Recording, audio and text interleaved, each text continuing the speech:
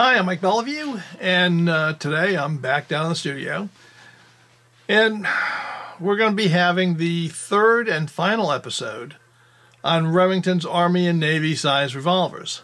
So if you've seen the first two episodes, you know the first one covered cap and ball revolvers from A to Z for the Army and the Navy. The second episode dealt with cartridge conversions of those guns in the post-Civil War era. And in this episode, what we're going to talk about are the purpose-made cartridge-firing guns. All Army models. The Navy went away, except for conversions. They kept selling conversions until about 1890.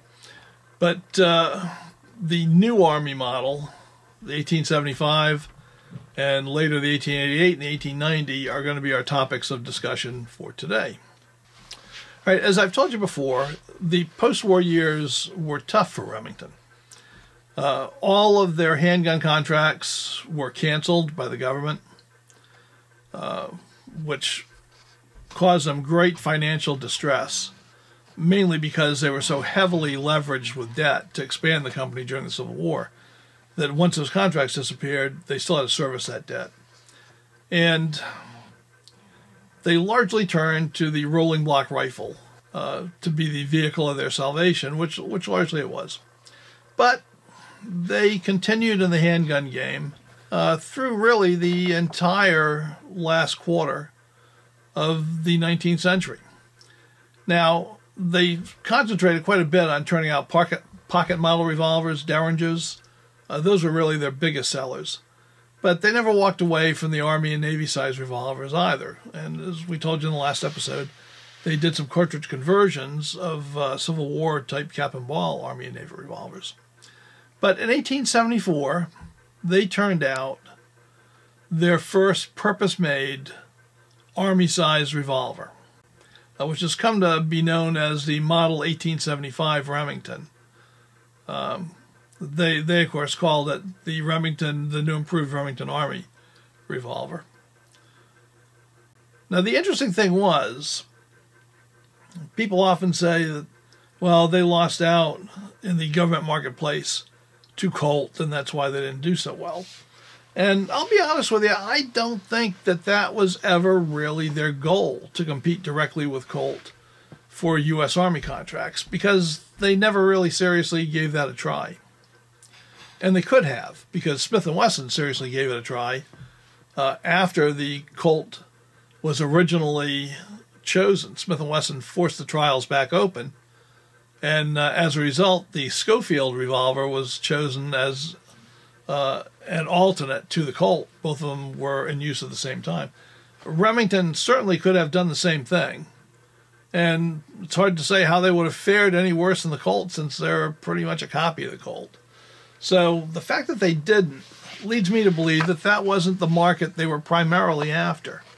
And I think their primary market, in their own minds, when they developed it, were foreign military sales. Because that's where they were making all their money on the rolling block rifle. They were selling that in Europe and in Asia and in Africa, and they were selling them hand over fist. And the fact of the matter is, the first major sale, even before they were produced, of Colt's 1875 Remington revolver was to the government of Egypt. And Egypt placed an order for 10,000 of those.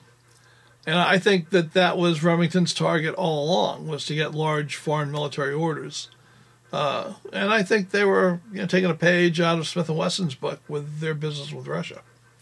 So that was an auspicious beginning to get that $10,000 order. The problem was that the Egyptians were very unreliable customers, and they were already several $100,000 in arrears on payments for their rolling block rifles.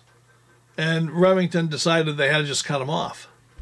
So it's doubtful that more than a few pistols were ever sent to Egypt on that contract.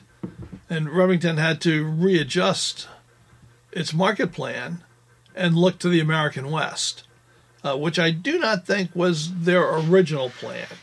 But now they had, 10,000 pistols hanging around, and they had to flog those things pretty hard. And the fact remains that they failed on the foreign market. The only other order they got besides the Egyptian order was for the Republic of Mexico. And I think the problem that they were facing is that even by the 1870s, they were already selling an obsolete technology out on the marketplace, because there was a single action, a big single action cartridge firing revolver. And I think those were being supplanted, even in the military sphere, by double action cartridge firing revolvers. And certainly the British and the Europeans were hawking those all over the world at that time. And we were still in our single action phase, by and large, here in America. And would remain in that, even though there are some notable exceptions, but for military-sized revolvers would remain that way until the 1890s. So Remington was not able to generate the overseas sales that they wanted, and they had to look to the major market outside of the military for big bore Army-sized revolvers, and that was the American West. Though they did manage to sell a significant number to the Department of the Interior to be used by tribal police forces on reservations. So they had that going for them. So let's talk about the design of the model 1875 Remington. It is very derivative of the single action Colt. There's no other way to say that. Now Remington did a few things to differentiate themselves, but by and large, the lock work is a slightly simplified version of the Colt lock work. It loads like a Colt, it ejects like a Colt, it looks like a Colt, but it's not a Colt. Okay, so, and Remington and Colt were borrowing back and forth from each other. I don't want to make it sound like Remington's a bunch of crooks, because certainly Colt abandoned the open top design for the single action Army without a hesitation.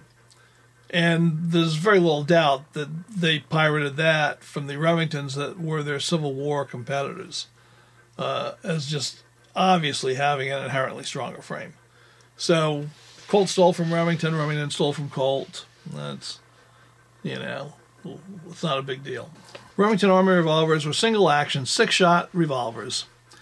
The earliest ones were chambered in .44 Remington, the same as many of their Army conversions were chambered for, which of course is a heel-based .45 caliber bullet fitted in a .44 caliber case, right? So that lasted through the first variation, and I'm going to talk about that in just a second. I talked about the Colt and the Remington having very similar lock work and very similar mechanism overall. And that's certainly true, but there are some differences between the Colt and the Remington. For one thing, the Remington has an integral grip frame. It's part of the main frame, machined all out of the same bar steel. Whereas with Colt, the grip frame is a separate bolt-on assembly, where the screws can loosen. You get more mating surfaces to worry about. With the Remington, it's just a solid grip, and that is an improved design without a doubt. Now, the Remington has an ejector, spring-loaded ejector, much like the Colt's. It mounts on the right side of the gun. It operates the same way as a Colt. But whereas the Colt's housing is a cylinder that's open on the bottom, and the spring-loaded ejector rod kind of slides in that channel on the bottom, and the rod comes out and pokes things out of the cylinder, right? Well, a Remington's is much flatter, and it's basically mated up against the barrel. It's part of that assembly that has that web on it, and that holds the base pin. But it's mated up against the barrel, and it's very flat, and the spring is open out to the side, which means it's more likely to get debris clogging it and to have problems with obstructions than a Colt design is. But, as I said, very similar to the Colt design.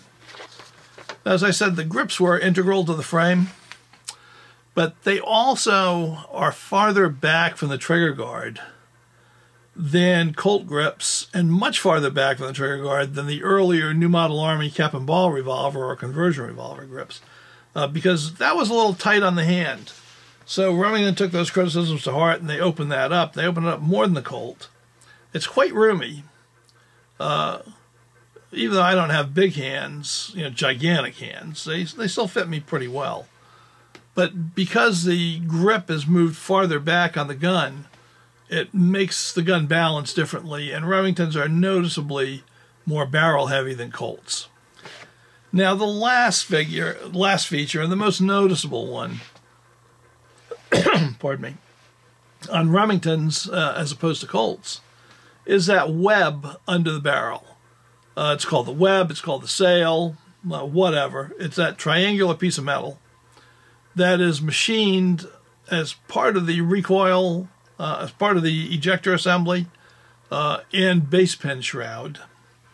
It's all one unit. And I think the only real purpose of that is to harken back to the shape of the loading lever in the Remington New Model Army. So it gives it a bit of brand recognition, because that was something that set the New Model Army apart from other guns of its era. And I think Remington was trying to play on that, and that's why we have that web in the 1875. Now, the model 1875 was produced in 3 recognized variations.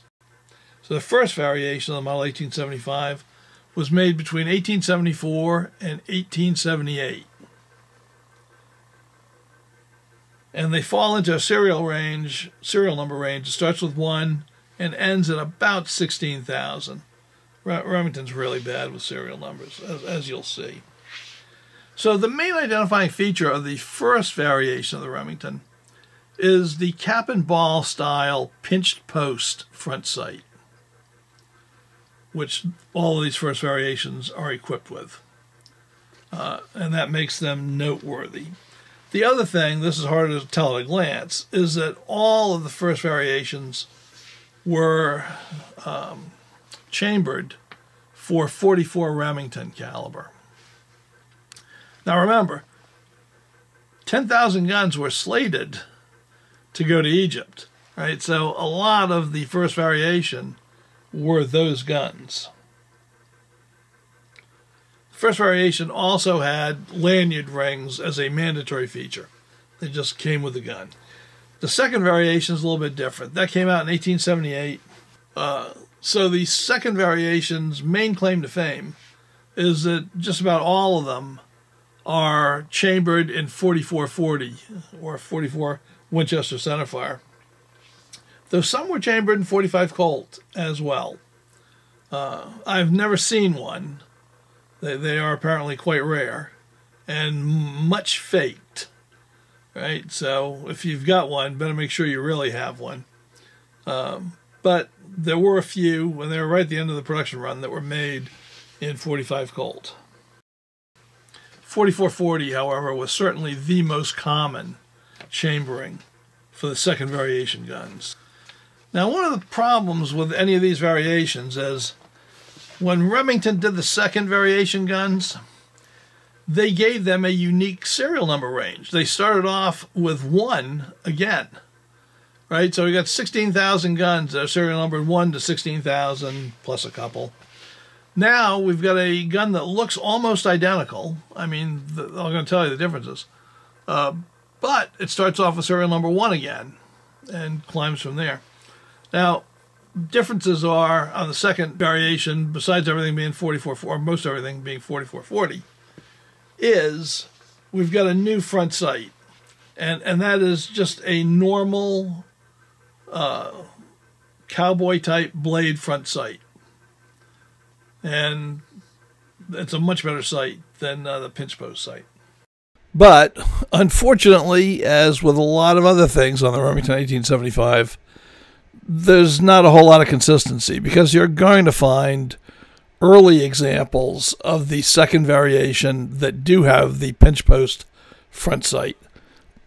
But if you find the standard blade front sight, you can be sure you got a second generation. And if it's .44-40 or .45 Colt, it's going to be the second variation as well, particularly .45 Colt, because it seems like those were made in one run at the end of the production cycle.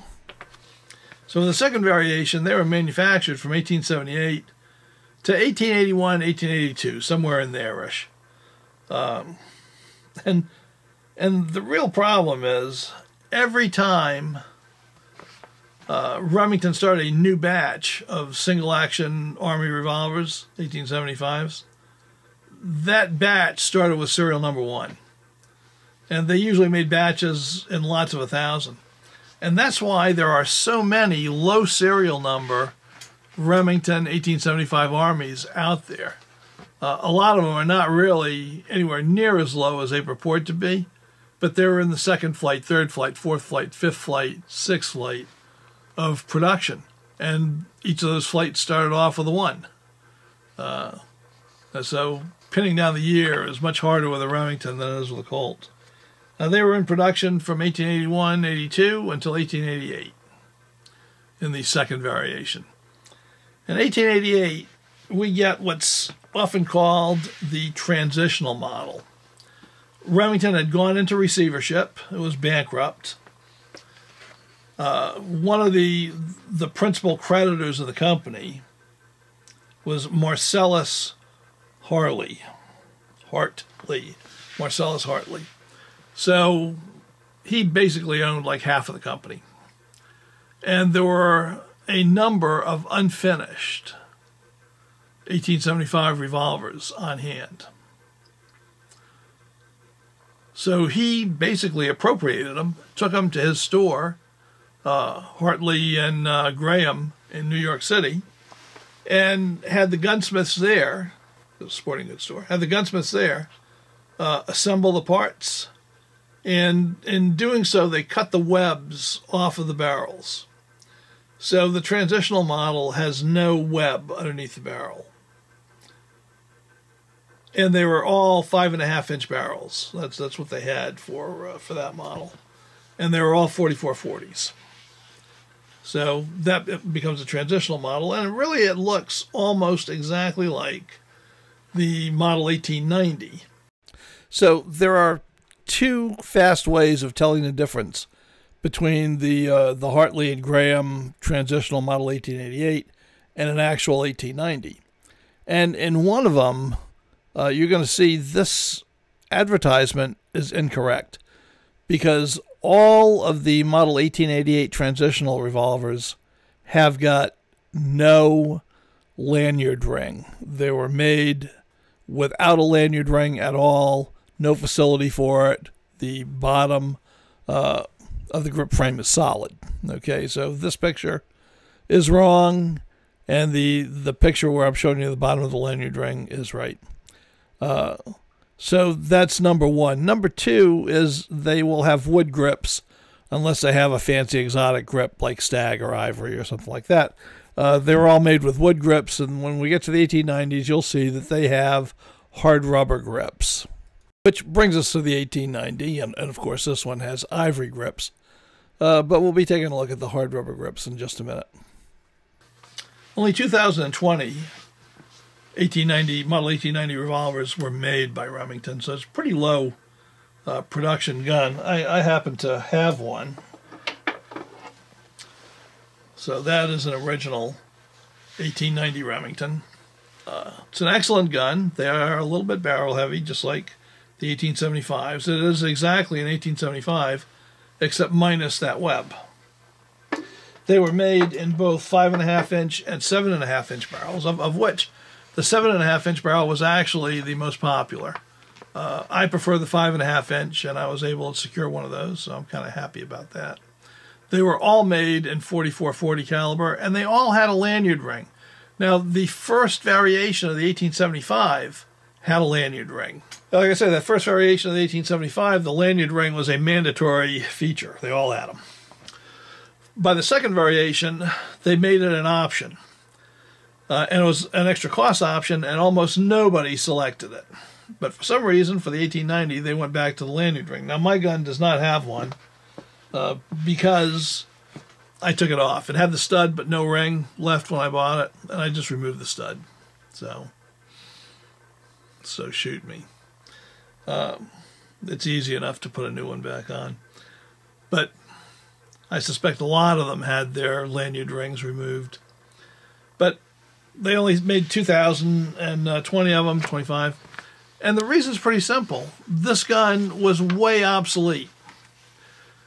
And the market that it was competing for, Colt already had totally sewn up. So nobody was clamoring to buy a large single-action revolver in 1890. And those few who were clamoring to do that were just buying Colts. So both Smith & Wesson and Remington got out of the single-action game at about this point, because it was obvious that double-action revolvers had already taken over, and that they were to become the iconic revolver of the 20th century.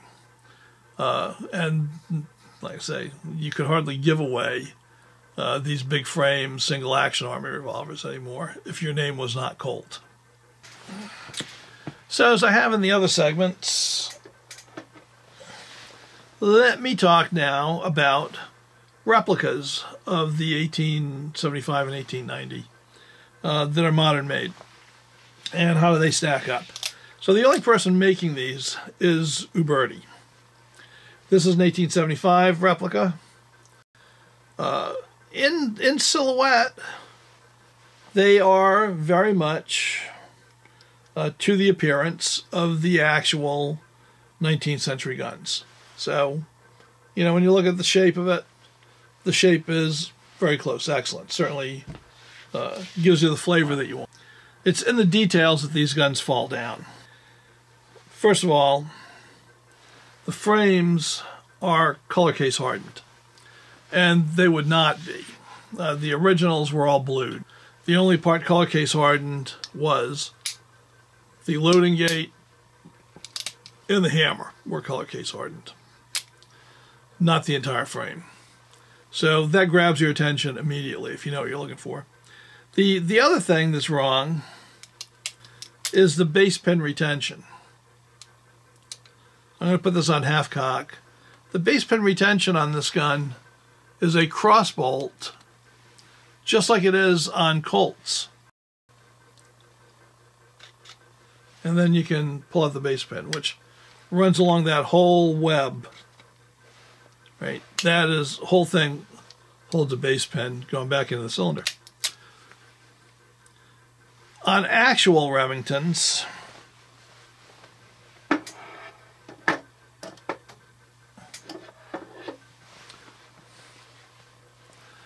the base pin is secured by a tiny little spring right at the end of the pin. So you probably will not be able to see it. I'm going to put it up there. But there's a tiny spring on the end of that pin with a little latch that sticks out, a little piton, as my grandfather would have said, that sticks out. And that is what secures this gun. So that is quite different. And actually it's quite elegant because you don't have any of these buttons sticking in and out of the frame, but you didn't need to use a screwdriver like you did on the early Colts. So in a way, very good system. Bravo, I would say. Bravo, Remington.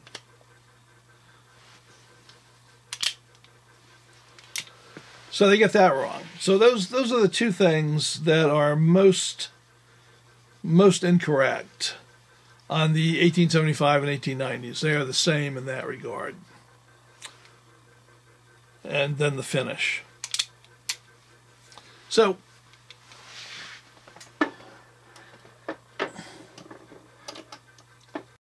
as I said, details are wrong, but the overall silhouette is very close. So it certainly gives you the flavor of firing these Remington revolvers if you own one of those. I own several of them. I like them very much, even though they're not 100% historically correct. Well, that concludes my series on Remington Army and Navy size revolvers. I hope you enjoyed it. I hope you enjoyed this video. If you did, to do thumbs up, make a comment. Both of those things mess with the algorithm, and tricks YouTube into showing my videos to more people than I think they want to, which is good for me. And it's fun to mess with their heads, so feel free. I read every comment, and I respond to all of them that I can, so feel free to send me your comments. It helps with the algorithm, but I kind of enjoy it. So I enjoy interacting with you, and I hope you like that too. If you're not a subscriber, by all means subscribe, and to everybody, I'll see you again next week. So bye.